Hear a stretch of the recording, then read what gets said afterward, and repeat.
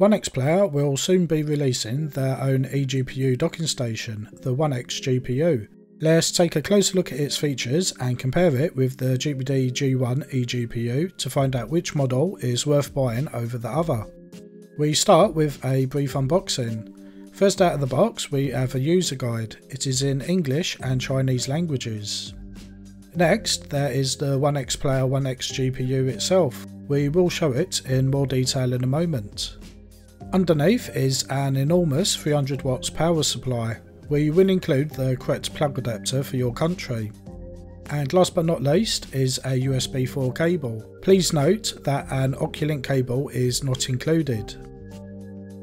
The ONEXPLAYER ONEXGPU measures around 7.7 by 4.7 by 1.2 inches and weighs around 863 grams.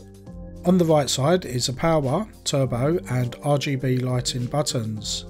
Pressing the RGB button switches to the next pattern in the sequence of lighting on both the left and right sides. There are also two USB 3 ports to finish the right side layout. On the back is a gigabit Ethernet port followed by two display ports and HDMI for up to quad monitor support. There are also OcuLink and USB 4 ports for data and the power port. The bottom has a removable cover where you can install an NVMe stick to expand your storage. It's very easy to do. Simply remove the screw, match the key in up and insert it at a slight angle, push down, fit the screw, close the lid and you're good to go. A brief mention for the power supply. It's an absolute beast. It alone weighs 725 grams but does supply 300 watts of power for use with the dock as well as up to 100 watts charging of devices. A nice touch is that you can remove this part and plug in a kettle lead if you don't want this hanging off the wall directly. It is probably best if you do use a lead. The ONEXGPU has the AMD Radeon RX 7600M XT GPU, which has 32 compute units up to 2300 MHz. There is 8 gigs of DDR6 RAM.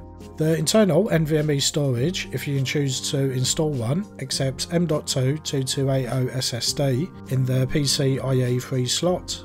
In our power test, we run the Street Fighter 6 benchmark at 4K highest graphic settings on the WinMax 2 2023 via OcuLink and got a peak power usage of 167 watts. Whilst idle on a desktop, we got just 21 watts.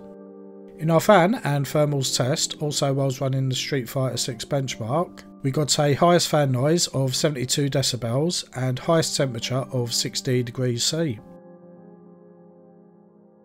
For these benchmarks we spent many hours running benchmarks across two devices, the INEOSLIDE 7840U and GPD WinMax 2 2023 7640U model. For the INEOSLIDE we tested with a USB 4 connection with both an internal and external 4K monitor, and the same for the WinMax 2 23 but also with OcuLink. We performed well over 200 benchmarks. I think that deserves a subscribe for dedication if you have not already. We have combined the results into 3 bar charts for each test, comparing OcuLink performance on the WinMax 2 2023 and comparing USB 4 performance on both devices. We are not comparing handheld's performance as it's two different CPUs. This is an eGPU comparison only. We have made a spreadsheet available if you want to compare the results yourself. And finally, we have not used the ONEXGPU turbo button in these benchmarks. We did see some occasional minor increases in performance on a couple of benchmarks when enabled, but for many tests the scores were identical. Our first benchmark is for 3DMark, which tests the CPU and GPU performance. We ran TimeSpy, Night Raid and Firestrike tests. On the OcuLink results we see essentially identical scores, give or take a few frames. For the USB 4 tests, the INEO saw overall slightly higher performance on the GPD G1. And for the WinMax 23 we saw noticeably higher scores on a few results and closer scores on others. We are running Forza Horizon 5 on the very low graphic settings. In our OcuLink results we see almost identical scores across all of the benchmark results. In our INEOSLIDE USB 4 results, we see the G1 outperform on external display and have near identical scores on internal. And for the WinMax 23, we see near identical scores across the board. We are running Shadow of the Tomb Raider on the lowest graphic settings. In our OcuLink results, we see the usual bunching up of frames per second at 720, 1080 and 1440p on the external monitor, and at 4K a considerable drop in performance on both eGPUs. For the INEO on USB, we see noticeable differences in performance on external monitor with the G1 taking the lead. However, for internal, we see a much closer range of results. And for the WinMax 23, the results are near identical compared to each other. This game always gives us interesting results for comparison across different devices.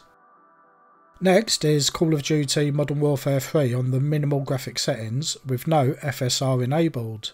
On OcuLink, we get the same scores across all of the tests. For the INEO slide, we see the G1 take the lead at low resolution, but as we go higher, the ONEXGPU takes the lead. And for the WinMax 23, the results are essentially the same on both eGPUs. Our final benchmark is for Street Fighter 6 on the highest graphics settings to really stress the eGPUs. In the OcuLink results, we essentially get 60 frames per second on internal display at 1080p, and roughly the same results on external.